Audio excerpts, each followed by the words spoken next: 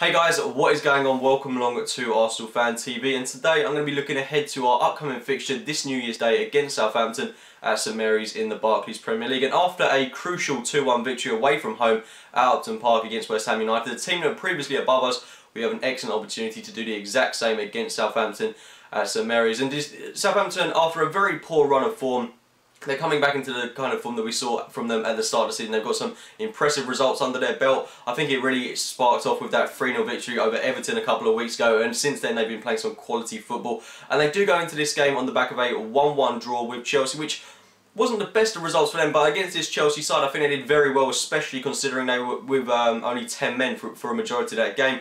And the big benefactor for us is that Morgan Schneiderlin is going to be out of this game. When we played Southampton previously, they were also without Schneiderlin. I thought we exposed that space between defence and midfield very well for the likes of Santi Cazorla, Alexis Sanchez, etc. And it's got to be a big performance from our creative players. And of course, a big loss to us is that Danny Welbeck is supposedly going to be out for this game. I'm not entirely sure how we're going to line up, as we're not really going to have a certified striker in the team apart from Yaya Sanogo, who I can't realistically see starting this game. And if he does, I don't know if he'll be able to.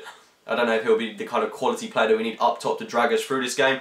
But, you know, the other obvious shouts to start the game are Luke Podolski and Theo Walcott. And the thing with Podolski is playing him as a striker, I don't know how much that's going to benefit us. I remember the last game he played as a striker for us back last season against Cardiff, and he did absolutely nothing for the course of the game. Maybe he'll go out there with a point to prove, but in my opinion, I think we need a bit more of a target man. I know Theo Walcott doesn't offer that, but I think he'll interlink really well with the likes of Alexis Sanchez and Alex Oxlade-Chamberlain. So I think considering how much of an engine Alexis Sanchez has, I'd certainly start him in this game once more. And I'd start probably a front three of Theo Walcott, Alexis Sanchez and Alex Oxlade-Chamberlain. Those three players that can expose that area where Morgan Schneiderlin would normally be, and hopefully we can get a goal, or hopefully it's going to be a case of us outscoring them in this game. And potentially we could line up with our strongest defence in this game, with Matthew Debussy at right back, Per Mertesacker, Laurent Koscielny and Kieran Gibbs. And another player that I want to see to help bolster our defensive situation is Francis Coquelin. After a very impressive display against West Ham United, I think he's got every right to start this game.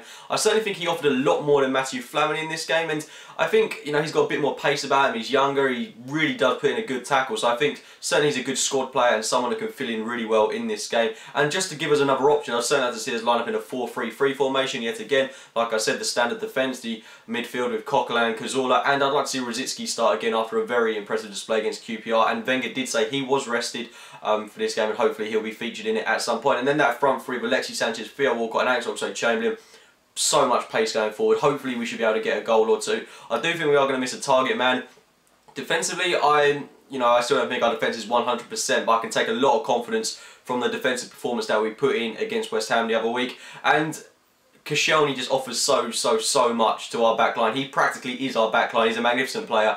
And with him in the starting 11, I'm not overly concerned about what Southampton got to throw at us. But they are a team that are above us. We can't underestimate them in any way, shape or form. Players that really stand out for me are the likes of Mane. I think he's been absolute quality since coming to Southampton. After maybe a bit of a shaky start, he's getting goals, he's full of pace. Certainly someone that Mertesacker might struggle to deal with, but the kind of player that Koscielny thrives playing against. So I'm not overly concerned about these players, but I do think they can cause us problems in certain defensive situations. I mean, it's a case of everyone turning up, putting in 100%, and hopefully we can come out of this game with the win. I mean, that's what we need to do. It's crucial that we get the win in this game, and hopefully we keep racking up the points. And we go into 2015, well, we'll be in 2015, and hopefully it will be a positive turnaround, and we'll be at least in 4th position. I mean, we could realistically get a draw out of this game, but I personally think that the ambition should be there to get a win, and hopefully we'll be able to do that with a good attacking lineup and a good stable defence. I'm confident we can come out of this game with 3 points. I'm going for a 2-1 victory to Arsenal. I think that Southampton have got a lot of creative players. I do think it'll be hard for us to keep a clean sheet if the likes of Tadic, Pella,